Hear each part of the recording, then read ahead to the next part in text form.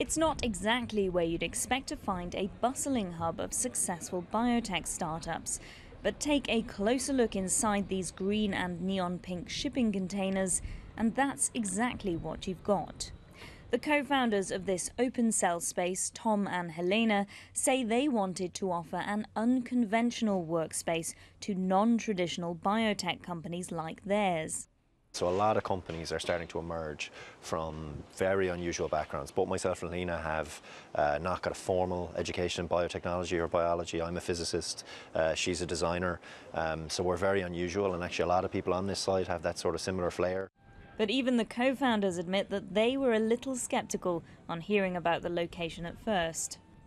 And I was in the beginning a little bit suspicious, because I thought, like, I'm not really sure if I can build a biolab in a market stand. But then he opened this door and there was this empty shipping container park.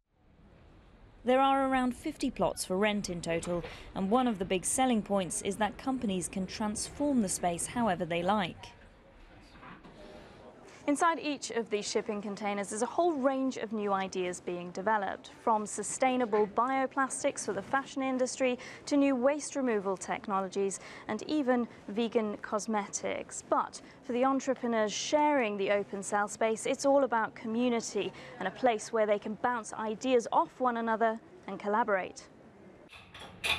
For the founders of Chipsboard, a company turning industrial potato waste into materials used in furniture and fashion, the sense of community was a huge draw. We just came to this space and we sort of fell in love, because they kind of gave us this freedom to do whatever we wanted with the containers. Because they are containers, they're like blank slates, so we'd be able to turn this one into a materials lab, where some people have turned them into office spaces. We have another office space in another container.